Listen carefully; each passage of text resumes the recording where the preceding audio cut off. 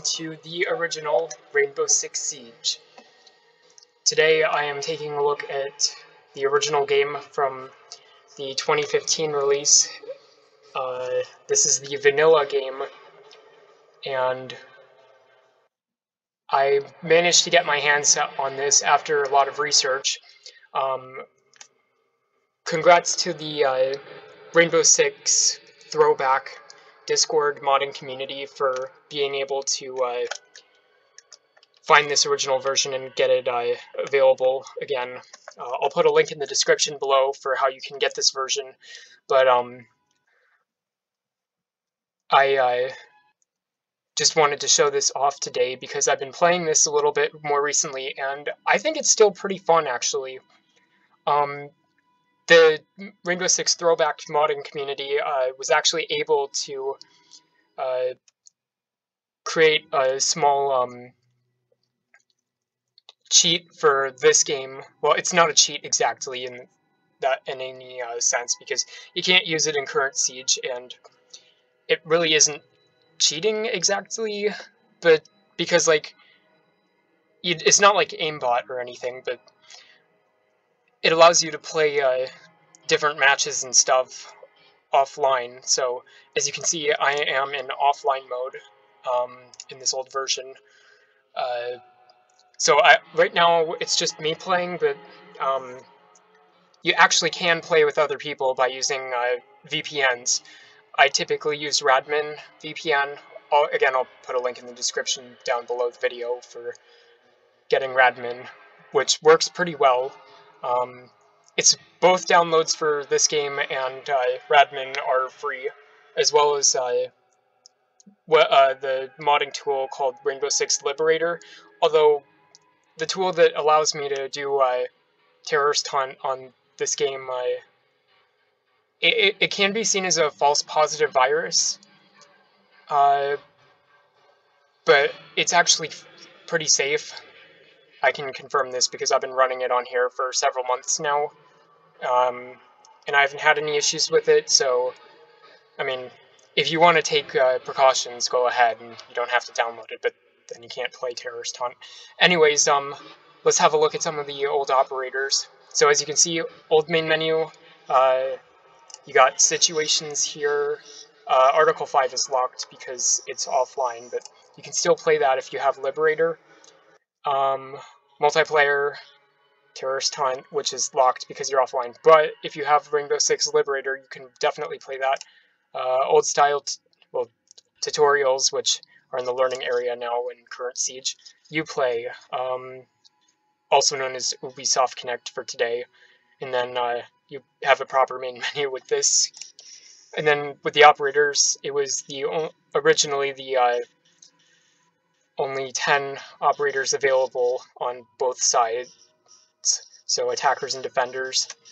And then there was recruit, of course, if you remember that. If you're an old Siege player from back in the beta, you had each recruit had the ability to select from the different counter-terrorist units, so Spetsnaz, Gigan, FBI,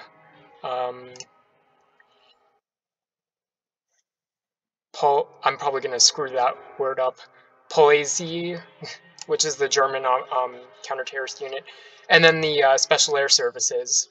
So this was definitely a pretty good time in Siege history, because the game was just starting out and it hadn't been turned into a esports based game yet.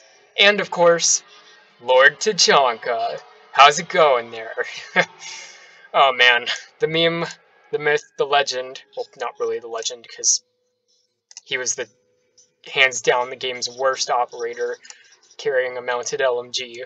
But he was definitely the game's meme lord back then. He still kind of is now, but he's definitely one of he's still a meme operator today, but he's still loved by fans and known as the Lord Tachanka, so I actually happen to main him. Launching Shumika, I guess. Anyways, welcome. This is if you're a toxic player, well, I mean, not overly toxic, but if you like spawn peeking, you will definitely remember the Bandit and Jaeger ACOGs. Glad those were done away with, because they never really fit the defender side, because it just didn't really make sense for a one armor operator to be equipped with these, especially when no other operators except for Rook and Doc had access to these scopes on their weapons. And glad these were removed. Made the game a lot more balanced. Ashe, on the other hand, though, I tend to disagree with. Every attacker back in Old Siege had access to the ACOG. For long-range distances, that's my personal preferred playstyle. The Russians had access to the, I think it's called the PKAS site in current Siege, or in real life.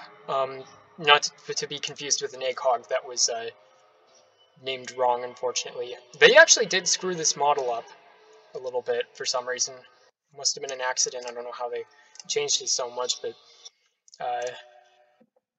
yeah. And then you have back when ballistic shields were still kind of the meta, or a meta. I mean, I didn't play Siege back during this time. I started back during Void Edge in 2020, Year 5, Season 1. I mean, so... And then, of course, you had the old maps and stuff. So, anyways, just to relive some old Siege memories, I am going to go ahead and play Terrorist Hunt today on the old Hereford base map. And not just situations, but the actual Terrorist Hunt. So we're going to go to multiplayer, and then this is the only way to play it, but you'll notice casual mode, which is now known as quick play.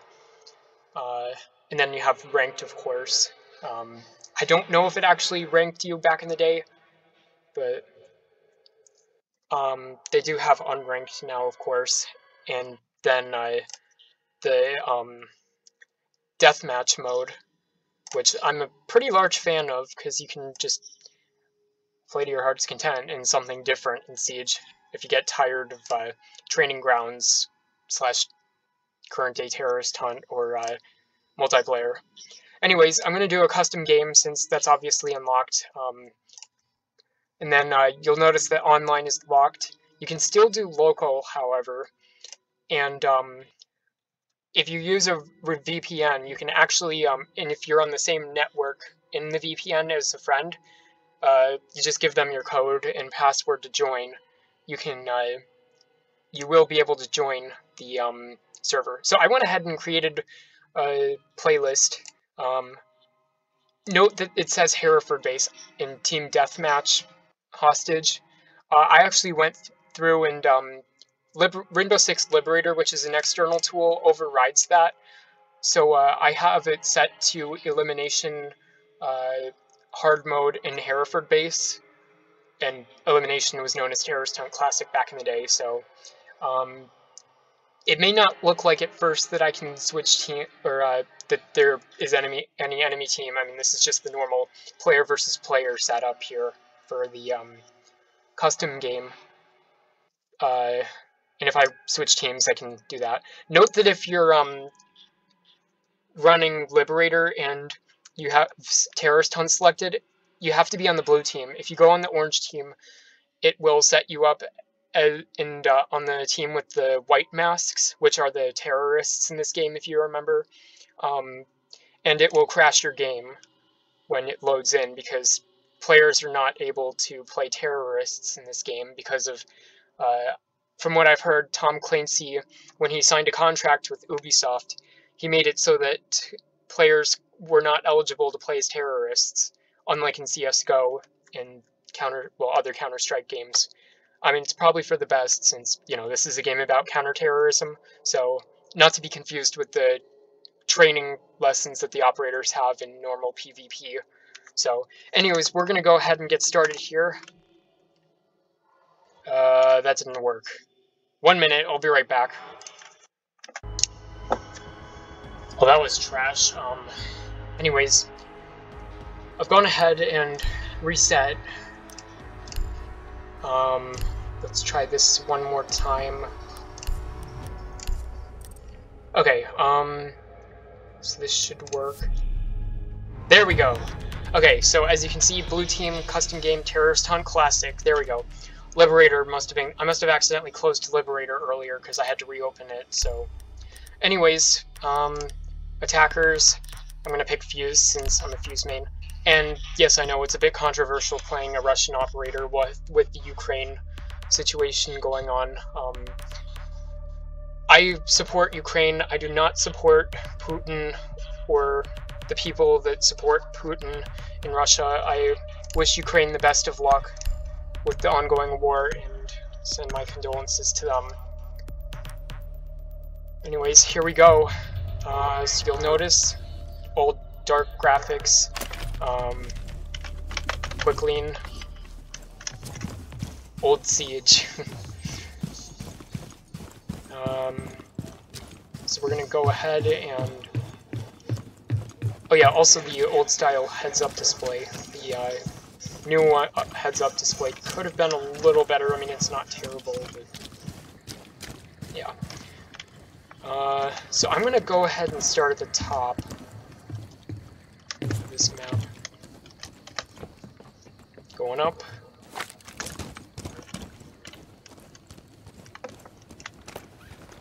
Set breach charge. Of course, can't hear anything yet. Oh, did you see that blue light there? I'm sure you'll see it in a second. Whoop. There's your bomber. Wow. Yeah, for those of you who didn't know, Rainbow Six Siege used to have suicide bombers. That was one of them.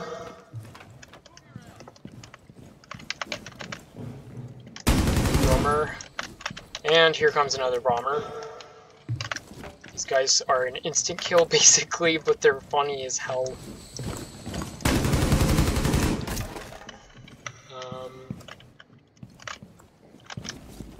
I'm with you. Already took care of that guy. Alright, let's add a cluster charge here. Oh, come on.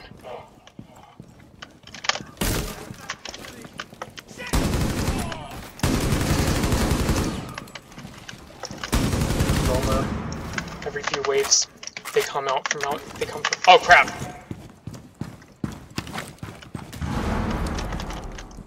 Still got 22 bullets left. Okay, let's reload.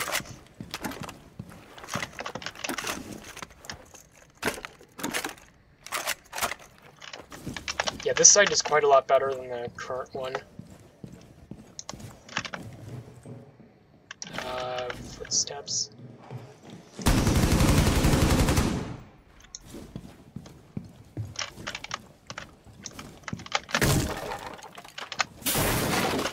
Nothing in here, but just some barbed wire. Let's check over here.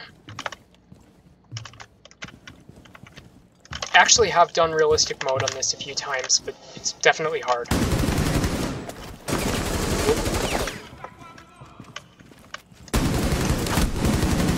These lights in here make it hard to see.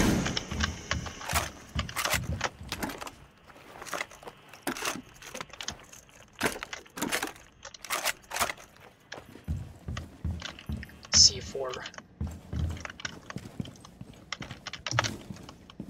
Nothing in here.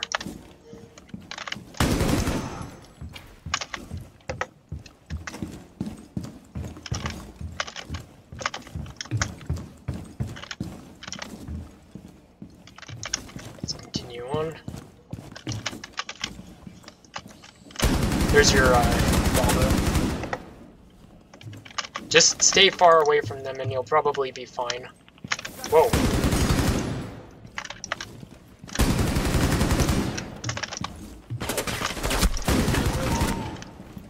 Make sure guys don't sneak up behind you like they did to me there.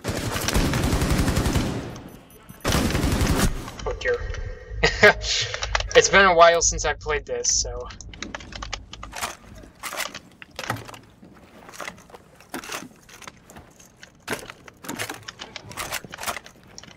Someone is coming.